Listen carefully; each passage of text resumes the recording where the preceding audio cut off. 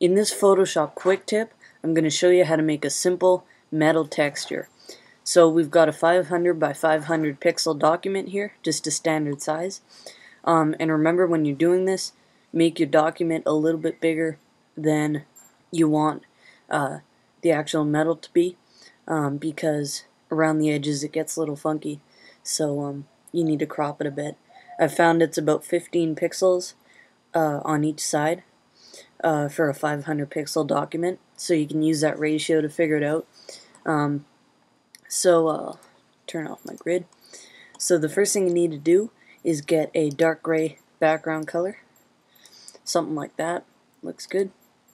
And press Alt on a PC, Option on Mac, and then delete or backspace, and it'll fill your layer with the color of your foreground. And then we go up to Filter, Noise, Add Noise. And I found using around about 20% makes a good texture. So do that, and then go up to Filter again, Blur, and then Motion Blur. And somewhere around the high 50s I think works best, but it depends if you want more of a grainy metal or something more uniform. So I'll bring that up a bit. And then hit OK. And the last part to this is go up to Filter again, then Render, then Lighting Effects. And I've got a metal preset here, and I'm just going to turn some stuff down.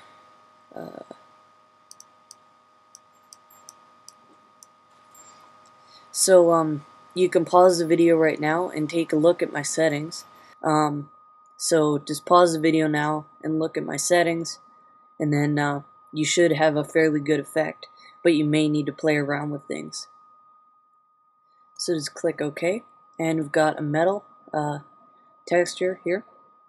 You can play around with your background or your lighting effects to make this less white if you wanted to.